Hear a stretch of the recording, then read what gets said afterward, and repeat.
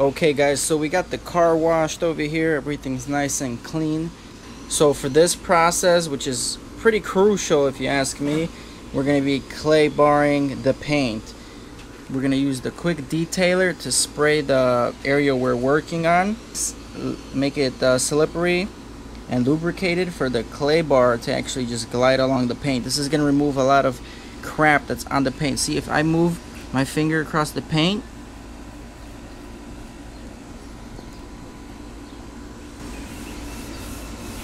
you can hear sandpaper kind of sound. So the clay bar removes all that dirt debris, so then later when we're polishing and compounding, it's a lot easier.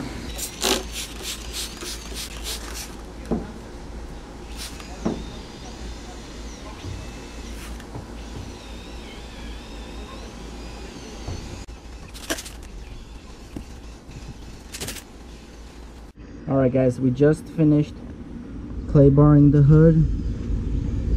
This is the clay bar so far. You can see all the dirt and contamination it has removed so far. The car hasn't been clay barred for about 5 years. It's been washed fairly regularly, but yeah, definitely didn't have a clay bar process for a long time. So I'm sure this is going to be filthy once we do the whole car.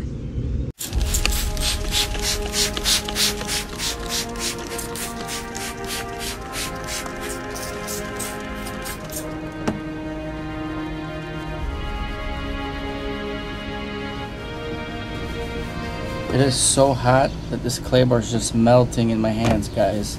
It is about 90 degrees, 90 plus today. So you can go up and down motions, or you can go side to side, try to avoid the swirls. We're gonna bend the clay again, compress it, press it again, make a nice brick out of it, and let's continue. Now the majority of the contaminants will be on the top layers of the car, such as the hood, trunk, and the roof. So that's where I paid most of my attention. There we go. Now these surfaces are ready for the first stage of polish.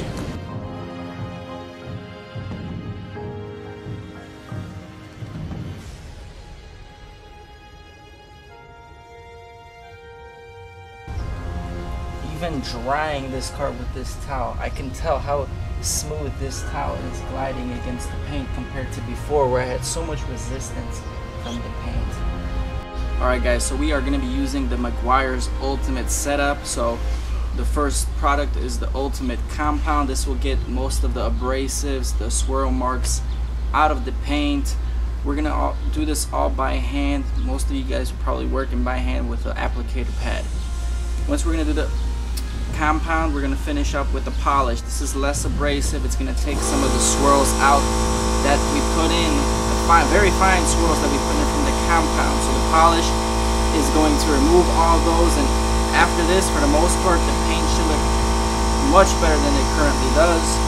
And to seal in the finish, make sure it's good for at least a couple months, we're going to use the liquid wax again, Ultimate.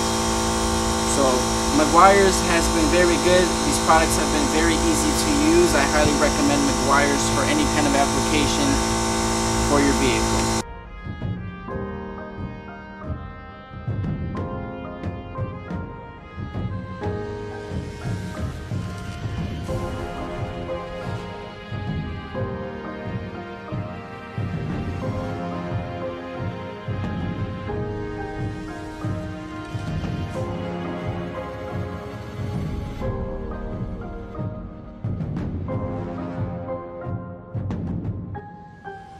You guys gotta work in small sections because it is about 90 degrees today, and if it does dry up on you, it's really hard to remove it. Alright, that was the first general pass. We're gonna do another pass right now. I'm gonna work in smaller sections.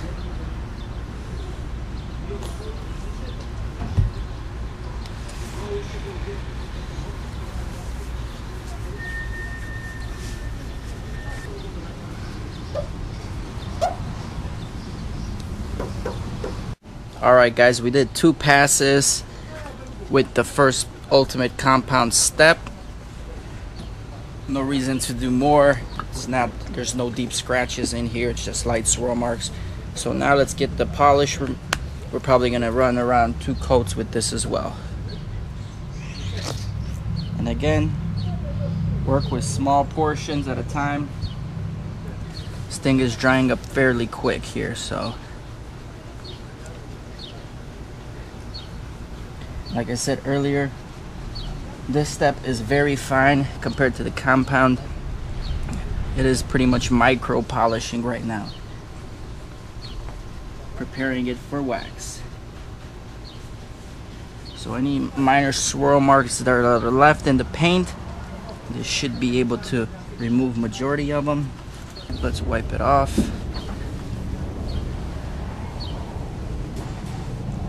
Now for those of you using any DAs or orbital buffers, you guys are lucky, because my hand is already starting to fall off, and this is just my 3rd coat.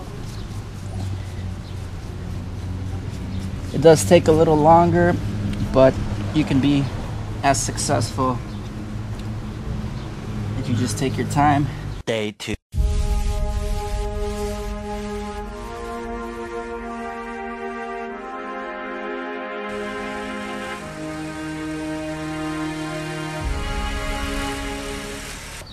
What's up, you guys?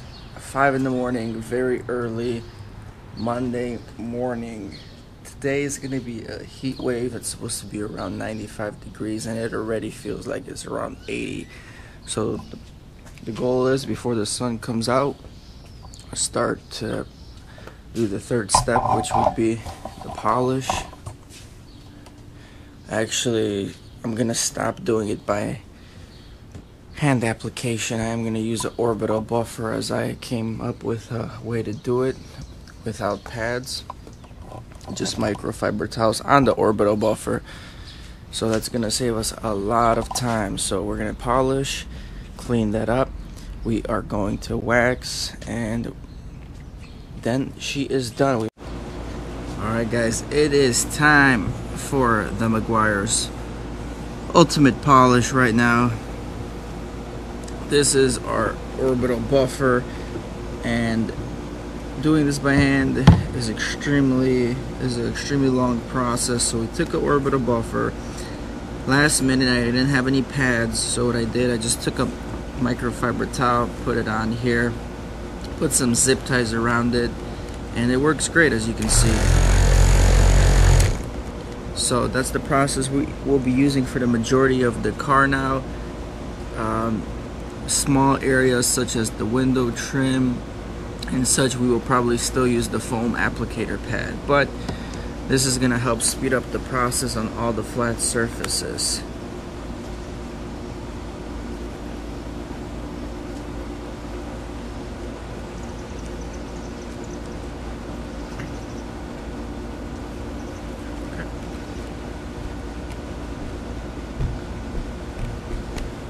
There we go, let's get started.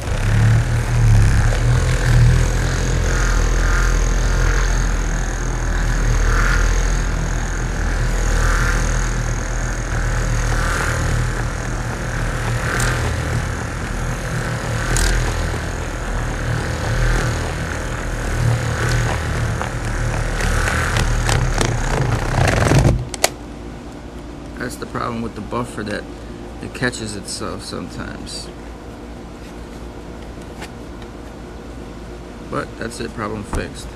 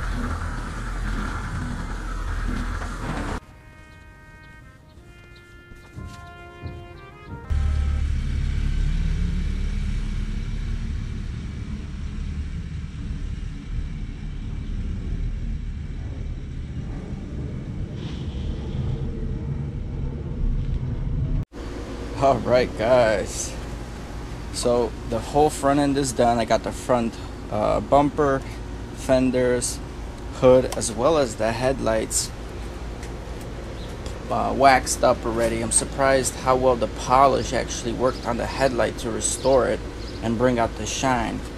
But this is currently its state. We still have to finish up the rear side over here. We also have to do the hood, and then we're gonna move the car a little bit, and we still gotta do both rear doors and quarter panel on this side. Then it will be good to go. I might wash it, give it a quick wash after. There's already a lot of dust on the car. Today is a very windy day, and the window is just looking terrible because I'm just setting my my applicator pad on the window when I'm buffing it off. So as you can see, the window has a lot of compound on it, polished compound. So we're almost done. It's been a really long process. Can't wait to finish.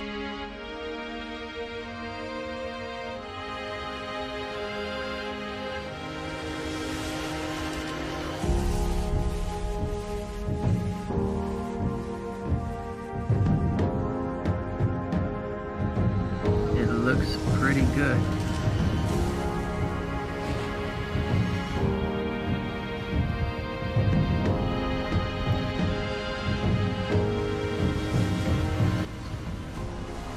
Alright guys, I'm just gonna show you after polishing, after compounding, polishing, waxing. I mean, this thing is so smooth, it just glides. I remember how this paint was when it was new, and this is what it reminds me of. I mean, even if I just put this container on the paint, look at it. It won't even stay. That's how slippery the surface is. It's just so slick, glass-like, mirror-like, wet-looking. It is crazy. It is crazy. It is astonishing. 2 hours later.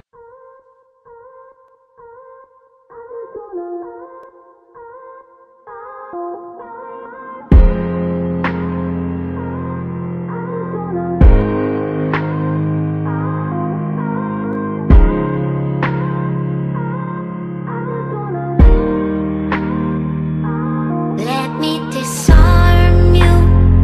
I'm not trying to own you. I just wanna know what it feels like to have your body so close. Let me absolve you of the past that controls you. I just wanna know what you look like without a weight on your soul.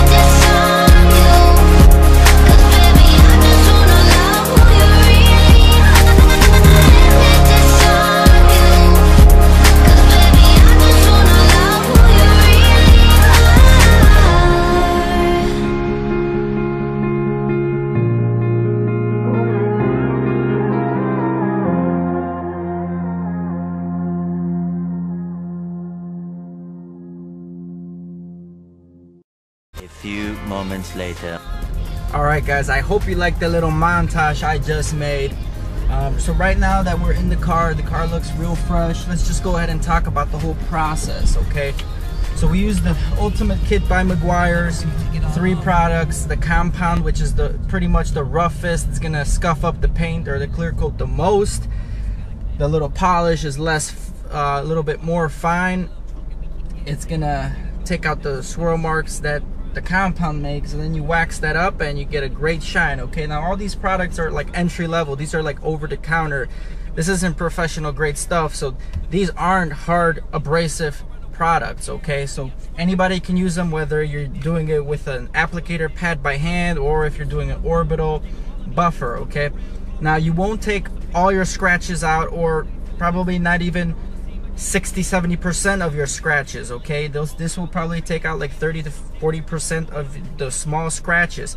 Pretty much, if you want a real polish, a real detail where they eliminate all your scratches, this has to go to a shop. This is where they got the gauges, where they read your clear coat, how much thickness, how much depth there is to it, so they can use a cutting compound that's applicable. Okay, because if you use too harsh of a rubbing compound, you're gonna eat up most of the clear coat. Regardless, this whole process took me roughly about, I'm just gonna run a red light here. Regardless, this whole process roughly took me about 10 to 12 hours. I did it in 2 days. I'm glad I had the 2 days off, but really it was bad timing. The weather was really hot. It was about 95 degrees both days. First day when it was really hot and I used the rubbing compound, it was such a pain in the butt to remove it once we compounded the paint. I think it was just too hot. The paint was too hot, the metal, everything was drying up instantly. Okay, so the compounding process on my end probably didn't work out as well as I wanted it to. And again, the compounding I did by hand. The next day when I figured out this is taking too long, my arm's already killing me, that's when I came up with the ghetto orbital buffer with the microfiber towel on it with zip ties. Now that pretty much saved me. Otherwise I would have to add like 3 more hours to this whole detailed job. So, and then the wax, the last application, the wax, I applied that by hand as well. I mean, since the paint was already butter smooth at that point, the wax came on and off beautifully, easy as pie. Also, the second day, I got up real early in the morning, 5 o'clock, so I made sure that the temperature was still cooler, around 80-85 degrees, before I started messing around with all that. So, altogether, I'm real happy. This is something you should probably do to your car once every 2 to 3 years. You know, keep everything clean. Make sure that you get the contaminants off from the paint. You know, it's a good measure to do if you're doing it by yourself. Or every 2-3 years, if you want, take it to a professional shop, have them eliminate whatever scratches you have on there, and you'll be done. I actually like doing this myself. It's a little learning process as well. And yeah, there we go. Hope you guys like it. Hope you guys learned something. Let me know what products you guys use or what works for you. Thank you for watching. Just please subscribe. Alright guys, we are at the forest preserve right now. There's some deer in our peripheral. Not sure if you guys can see them, but we will try to run and pretend. We're just gonna pretend we're one of them and see how it goes. We got the whip in the background, nice and clean. We got about 4 deers here.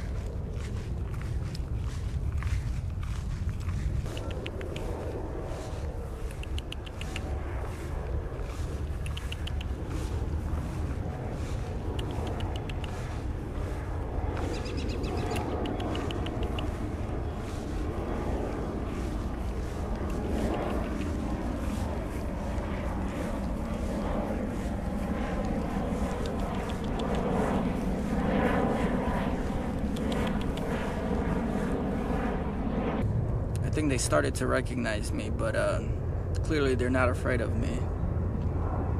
I don't want to scare them, but I do want to get a little closer.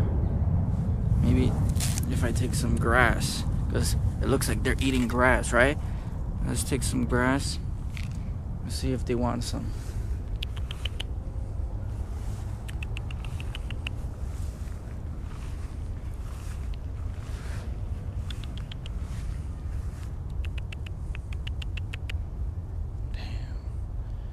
Nobody likes me, man. Well, anyway, guys, that does it for this video. Stay tuned for future videos. Peace.